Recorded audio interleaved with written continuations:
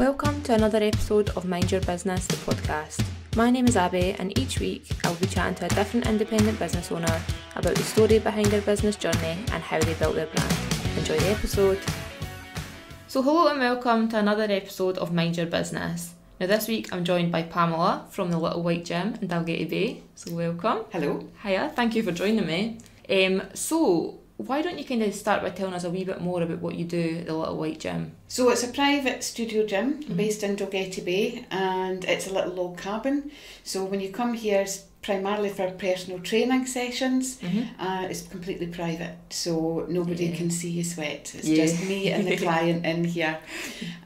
So I can start with absolute beginners. So anybody who's never lifted a weight before, I can teach you the techniques and get you confident in working with weights. Right up to, I've got the full power cage and Olympic bar, so anybody who wants to lift big weights, we can do that as well. So you kind of cover all bases then? Yep. I've also going to be launching a small group weight loss coaching class in January, and that'll run for 12 weeks. It'll be a maximum of 3 people. Right. So it'll be the first 3 to come in. I'll get into that. Yeah, that sounds amazing. And that'll just be a bit like Weight Watchers, where we weigh in. We'll have a little chat about how we've done in the previous week, whether we've been eating healthily. I'm not a nutritionist, so I can't give you advice, but I can guide that discussion, and then we'll do a little bodyweight exercise class for 30 minutes. Oh, that sounds great. So it's a nice wee sort of closed group. Yeah, that's amazing. So what kind of led you up to opening the gym? So I was a couch potato, professional couch potato for the first half of my life, and aged about 38 I gave up smoking. I put on some weight, went to the gym, lost the weight, and then I got interested in working with free weights and working with a personal trainer. So for the last 16 years I've worked with a personal trainer, and I really enjoy it. I go once a week, and I also go to the gym at other times. So that was my hobby. And then I got made redundant in March. Right. The best part of my previous job was in retail finance, but the best part of it that I ever did was training people. So I decided to combine that skill with my hobby of being in the gym. Yeah. So I've spent this year training to be a personal trainer and getting qualified. And my husband helped project manage building this little cabin, and we opened the doors on the 1st of November. Wow. So was that just from March? That was when the first initial idea sort of came to you? Back in December, when I got told I was getting made redundant. Right. So I started studying then, and we started the groundworks for the gym on the 1st of April. Wow, so that's been quick. It's been very quick. Yes. And then I had 6 lovely volunteers who came in and worked with me over the summer, so that I had material for my case studies, and to give me confidence in the training and everything. So big shout out to my lovely 6 volunteers. They know who they are. So they helped you out. Yeah. So was that sort of, I imagine that's a huge change to go for working. Massive. Because it was a lot of years you worked there, wasn't it? 38 years in RBS, yeah. So was that like just such a big shock to go for that? Yeah, it was. So I think the benefits are my commute is a minute. Yeah, just up the back garden. The gym's in my garden. Perfect. So that's lovely. I'm no longer getting up at 5:30 to try and beat the traffic at the roundabout and trying to get into Edinburgh. So that's lovely. I'm working for myself, so I choose my hours to a great extent, and I'm doing what I love. So that's all to the good. Obviously setting up a business, I've no experience in that. Right. So that's brand new, and it's scary. I've had a lot of help from Business Gateway and from Bragg up in Crossgates. It's not Crossgates, Cross Hill. So the people at Bragg and the Business Gateway people have really helped me getting knowledgeable about what I need to do. So that kind of helped you with the business side of it, Yeah, I know you mentioned, we were chatting before, you mentioned about like the marketing that you were getting help with. Yeah, so I've been on seminars about tax, about capital allowances, about marketing, selling skills. I'm going to go on one on advertising and promotions. So that's been great. Yeah. And then a lot of friends as well. So I'm a member of Fife Women in Business, and I've had a lot of help from them too. Right. Networking, meeting contacts through that forum that have really helped. So do you like networking then? I do. Do you? Yeah. I love it.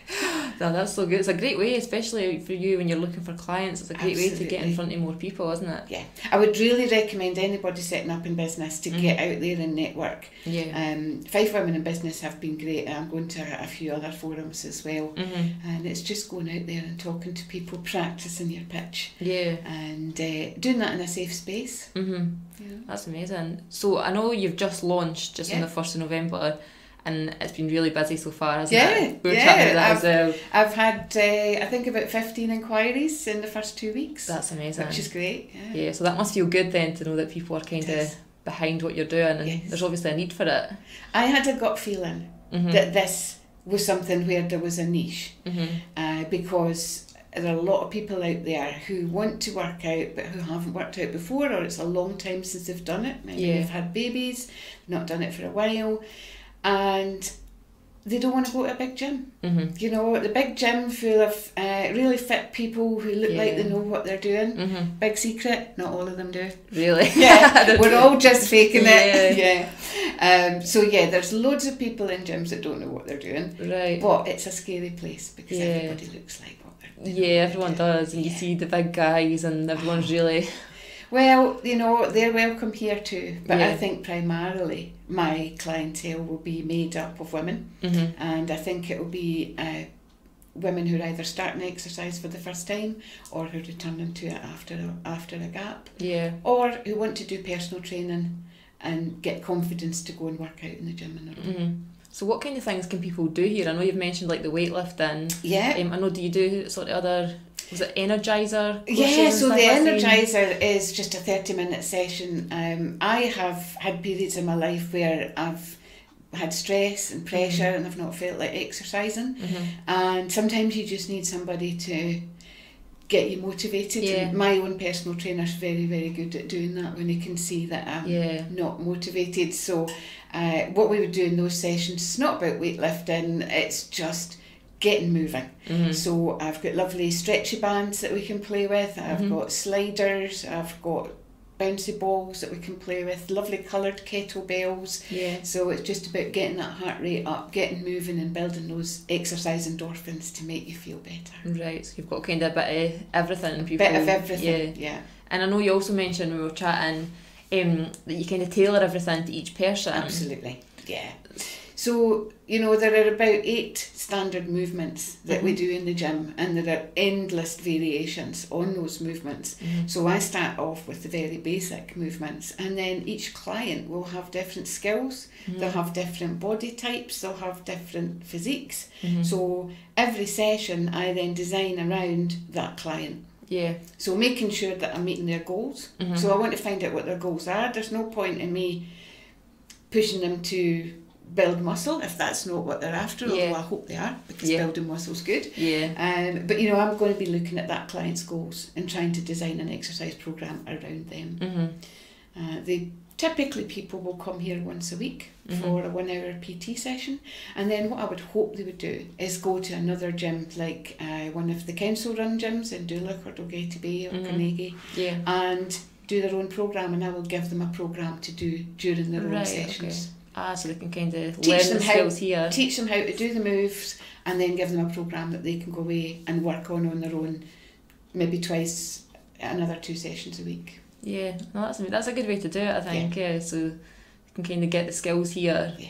No, that's amazing. It's important to work out with weights. The government advice now is that people should do a strength session covering all the major muscles twice a week. Right. And that's all people up to the age of, 69, I think it is. Yeah, see, I always hear that, like, it used to be more cardio people thought you had to do it, but it's all about, when you're doing the weights, it's not just to gain like massive muscles, it's just to kind of strengthen your whole body. And if you want to gain really big muscles, you have to work very, very hard at it. And that's a diet thing as well. So the bodybuilders work really, really hard to get those visible muscles. People shouldn't be scared of bulking up. You know, coming here, the exercises we were doing, you will not bulk up, and you can say, I'm not bulky.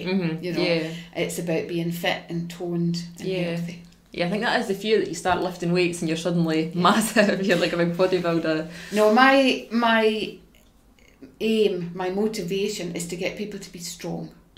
Strong for life, and fit for life. So I want to be able to, when I'm 75, I still want to be able to get up out of the chair without using arms, without making that little grunty noise that you make. I want to be able to lift the heavy box and put it on the top shelf. And these are the kind of movements that we use in the gym. And these equip you for the rest of your life. No, it's so true. Yeah. So obviously it has been just a while since you opened. So was there any sort of wee bumps along the way that you kind of experienced? Oh yes. My husband will tell you he never wants to see white paint ever again, because I decided that the little white gym was going to be painted white. Yeah. And the interior coat of the lovely soft blue went on, no bother. The white paint, it just sucked it up. He painted the whole thing and it looked like he hadn't been round it at all. No. 3 coats later, he was really not happy. He was cursing you in the little white gym. And it's still not quite as white as I would like it, so he doesn't know this, but he's got another coat to do. Leave him for a bit until you drop that bomb. So that was one little bump in the road. And the second one was, I've got what we call a power cage. So it's just a big framework made of metal where we put the bars on when you're doing the weights. And we went to the supplier, measured the height of the beams in the gym, made sure it would fit. When it arrived, the actual model that I had ordered was a slightly different design that didn't fit under the beams. So my husband put them back in the back of the car and took them off to an engineering company who shaved a few centimetres off the top for me. So that was, again, so sorted. Husband came up with a solution. He's been a bit of a star. Came to the rescue. And I think our third little bump is just since the turn of the clocks, and it's got darker. My solar lights are not picking up enough sunlight during the day to light the path at night. So we're going to have to put some more outside lights on. There's not been much sun recently. No, I hadn't. It was a bit stupid, but I hadn't worked that out, that solar lights really rely on sunlight. And we don't get much of that. And we don't get much of that. So we're going to get some more lights just to make sure that it's safe for people coming in. But it's all, you get these wee things when you're starting it, and it's just how you kind of deal with them. So the business side of things, obviously the finance side, I suppose that would be no bother for you, but I know you've had help for the business gateway, but is it kind of a big learning curve sort of?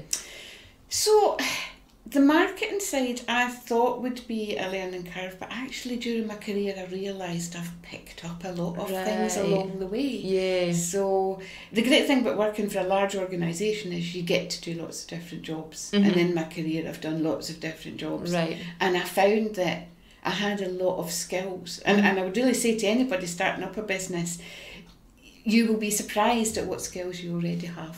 Stuff that you've sort of just picked up without even realising. You just have to adapt them. You know, so I've always been a good networker.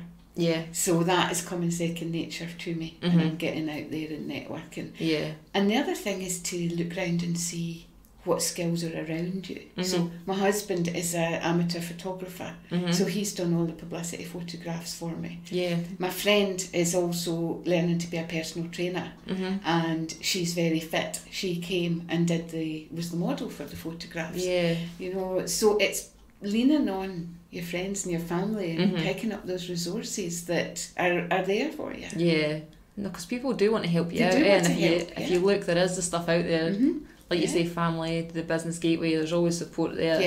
No, that's good though, that it's kind of coming quite naturally. And at the business gateway sessions, over and above what the lecturer tells you, there's another 12 people in the class who are all setting up their own business, who've got different skills. And I've picked up loads of contacts just from being at those classes. I suppose that's a form of networking as well, isn't it? So when you go to business gateway classes, definitely you need to take the opportunity to talk to people. So did you find that okay then, like going back, not so much education, but going back to like training, and obviously you had to do like your going to fitness. Studying was really hard. Was that a big jump? Big learning curve, because it's a long time since I did any formal studying. I think once you're out of that, like I've only been a few years at uni, but I think I would struggle to go back and get back into that sort of headspace. And I didn't go to uni. So, I left school on Friday, started work on Monday. Wow. In 1980. So you worked at the same place that whole time? In the same company, same yes. Company. Lots of different buildings and lots of stuff. I've moved around the country, but yeah, it's been the same company for 30 years. So that was a big learning curve then, a big change. Yeah. And so even when I was in school, you were really spoon-fed what you needed to do to pass the exams. And I think that's changed now. So I think people coming out of school, coming out of uni now, will have more skills, they'll be more self-sufficient in studying. And I found that really hard. That's been a tough one. Yeah. But you've got there though, I've got through there, it all. Yeah. And I'm really pleased because all through my studying, there's theory exams you have to do, there's written assignments you have to do, and case studies, but the main thing is you have to teach and be assessed in teaching, and they were the bits that I did well in. Right. So I got my best feedback for my observed assessments, and that's what I'm really proud of. Yeah, because that could be, I think that would be the harder bit for me, like the actual teaching. Yeah. But I suppose you said you loved the training. I love training. I've done training jobs in the past, and it was always when I excelled. It was always when I was at my happiest in my work. Yeah. It was when I was training, coaching people. No, that's amazing. That's obviously what you're made for. Yeah. So I wanted to chat a wee bit more about your branding. I'll pop up some pictures on Instagram and Facebook when I post this, so like the gym and your flyers and stuff. Yeah. But where did the inspiration come from for the kind of, obviously the white and then like the bright blue? Yeah. So I had decided I was going to call myself Target Fitness because I was targeting fitness. Yeah. And my very first business gateway session, the lecturer said to me, I think I would check that out in case there's somebody else with that name, and he gave me a really helpful handout on business names. There's a limited company called Target Fitness who supply fitness equipment. Right, okay. Really don't want them to think that you're piggybacking on their name. Aye. So I came home and bashed my head off the wall for 10 minutes and then just sat down and brainstormed. Right. And I've still got the book with a whole page of brainstorming names and looking them up and Googling them to see who's got that name. And I just suddenly went, well, what is it? Well, it's a little white gym. Yeah, keep it simple. That's what it's going to be. And yeah, it's gone down really well. Yeah. So I came up with that, and then you're going to laugh. My favourite trainers are this sort of seafoam green colour, and because I really got a bit fed up with all the pink lycra in the gym. Yeah. It seems like every woman's stuff is all pink. Yeah. And I kept trying to buy this green stuff. So I thought, well, let's make it white and the seafoam green. Yeah. So we went with that, and then from that came the teal colour, and then the cinnamon colour, which is the highlight colour. Yeah, I love that teal. It's nice. Yeah. Energetic and bright and bold. But it's also soft and welcoming. Yeah. So it's not a threatening colour. No. And you see a lot of PTs have red and black, you know, which is quite aggressive, or quite bold. I think maybe, it's very upfront, but I just wanted it to feel soft, welcoming. Nobody should feel threatened coming into this space. No, it is quite nice and tranquil, and it's nice and light in here and bright, and no, I think you've nailed it there. I think that's great. So everything's kind of came from that. Yeah, so it all kind of fit. Yeah. See, it obviously wasn't meant to be Target Fitness. No, it wasn't. It's annoying though when you have that so set in your brain and then you kind of have to change. It can be... But I just put it behind me. I said, let's move forward. And then from the moment I came up with the little white gym, everything fell into place. Yeah. And it seemed that then that was the catalyst for all my ideas. I was suddenly able to write copy for the website and to start bringing things in. And the lady that helps me with my website, big shout out to Alex, thank you. She was able to then take a lot of that stuff and write copy behind that. It just all kind of started to flow. So do you have a sort of plan with like social media? Do you have like, are you going to focus on like Facebook or Instagram, or are you, not quite yet? At my marketing seminar yesterday, they told me I needed a plan, and that's what I have to do. So that's what you're working on next? Yeah. I really had to focus on the studying. Yeah, and getting the building up, and getting the first clients through the door, and yes, I do have to build a plan. I have a hard one though. I have to build a Facebook page. I have to build an Instagram page. I concentrated on the website because I can point people to that. Yeah, and it's got like all the information there. Yeah.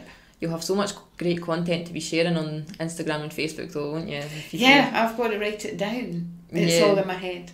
That's the thing, getting it out. Yeah. But there's some blogs up there already, so I've been working with Alex on those.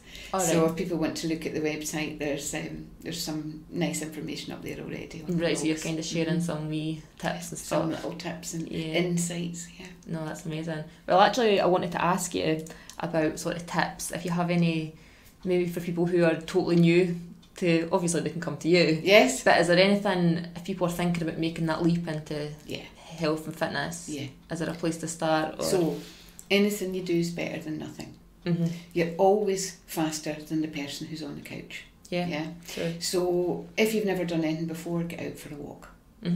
Walk for 30 minutes a day. The aim is to get 150 minutes of moderate activity in a week. Right. So you can do that 30 minutes a day on 5 days a week. That 30 minutes can be 3 blocks of 10. So you can do 3 blocks of 10 and 10 minutes just going out for a walk. Yeah, if you can, walk at a brisk pace, swing your arms, get the air into your lungs, get your heart rate up a bit. That's a really good start. Drink 6 to 8 glasses of water a day. That's always good to be hydrated. Yeah. Get good quality sleep. Right. The latest research that's coming out is really clear on, we have underestimated how important sleep is. Right. So getting good quality sleep, 7 to 8 hours a night for an adult is ideal. And you should be doing that every night if you can. And it's not easy with stress and things, and people with their busy jobs and they've got busy lives. But that allows your body to repair and recover and sets you up for the next day. And eat healthily. There's lots of information on the NHS websites about how to eat healthily. And it's not rocket science. Eat more veg. Yeah, there's so many kind of these mad different ways to eat, and keto and paleo and all this. And well, if you break these diets down, I'm not a nutritionist and I can't advise on nutrition, but if you look at the science behind all of the diets, what it comes down to, bottom line, is a calorie deficit.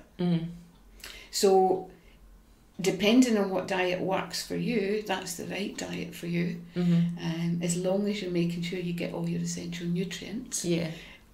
But actually, if you want to lose weight, a calorie deficit is the only way to do it. And there's just 100 different ways of achieving that. So you eat less energy, consume less energy than you are using for your everyday life combined with exercise. So if you could be working out every day, but if you're not eating right, you're not going to see the results. You're not going to see results. And you won't, I put it another way, you will be more successful in your workouts if you're eating well, because your body will be fueled properly to support that exercise, and you'll get better results and you'll have more energy. And then you'll sleep better, which will make you feel better, which makes you want to exercise. It's a big circle. That's a big circle. So it's just stepping onto that roundabout, and the first step onto that roundabout is to drink water, get good sleep, go for a walk, eat vegetables. It seems so simple, but it is just that first step. It could be so hard. So that's what I hope to do, is to encourage people on the first step. And get them moving. And having somewhere like this, kind of, it's like a motivation to do that and to kind of change things. And no, I think it's amazing. I'm really excited. Yeah. So, is there like a master plan? What do you see for the gym? What's your goal? I just want to help people get fit for as long as I am motivated to do it. You know, the original plan before I left RBS was to get to 60 and retire, and then spend my whole life in the gym. So I've done it a bit early. I won't be spending my whole life in the gym, but I'm sharing it with people instead of just doing it on my own. No, that's amazing that you're doing what you love, but you're also kind of helping people feel good about themselves, and that must be great. It's like having people to come and play at my house. Totally. Getting them involved in what you love doing. Oh no, that's amazing. Yes, I'm really excited about the whole business and getting it moving and meeting lots of new people. Yeah, that is a great thing about starting a business. You do meet so many people. Like I've met so many people just since starting my business and in this. It's so nice. And learning new skills. Keeping your brain active. So all the new skills that I've had to learn in terms of the marketing side and the training side and all the anatomy and physiology that I've had to learn, just feel like my brain's expanded. Yeah, you sometimes don't get that when you're in like a stable job and you've got the same things to do every day, and it's nice to have a bit of change. It is. It's a complete change, and it's really energised me. Oh, that's amazing. Yeah, my husband says it's like living with Tigger. Oh, well, that's not a bad thing. So this is a wee section that I call Check Them Out. So if you've got any kind of businesses that you love that have helped you along the way, you can shout them out. Yeah, brilliant. So starting with Martin Shields, who built the gate in the back fence for us, so that was great. And he then recommended Russell Landscapes, and Russell came round and his team built a lovely concrete steel reinforced raft for the gym to sit on. We bought the building from the Garden Building Centre, which are based at Dobbies in Dunfermline, and they arranged for it to be delivered and erected in one day, which is fantastic. Yeah, that's good. RA Electrical, Ricky did all the electrical works for me, and DA Security in Dalgety Bay put the alarms in. And then finally Bay Printing have been absolutely brilliant. They've done branded clothing, they've done leaflets, banners, my pop-up stand and everything, so they've been a really great help for me and helped me finalise the logo and everything as well. Oh, that's amazing. I'll try and find out all the people, and I'll tag them on Facebook and Instagram so people can go and check them out. And then the last thing for us to do is for you to plug yourself. So where can we find you? What's your website? What's the address? So the address is 31 Frankfield Place in Dalgety Bay. It's along at the east end of Dalgety Bay. The website is www.thelittlewhitegym.co.uk, and you can phone me or text me on 07826 234 319. Perfect. So people just kind of get in touch, and then they can set up like a session. Anybody that wants to come along for a free consultation and a free trial session where we do a wee bit of assessment, that's free. Oh wow! Okay. So you can kind of try it out and see how they get on. There's no commitment involved in that, and if they come along and do that and decide it's not for them, that's fine.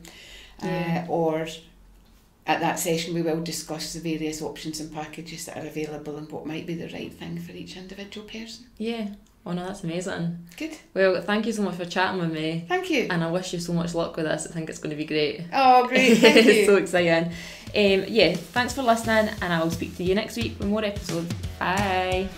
Thank you for listening to this episode of Mind Your Business. If you're not already, be sure to follow us on Instagram, Facebook and Twitter at Mind Your Business Podcast for updates on future guests and behind the scenes look at what we've been chatting about in this episode. See you next week.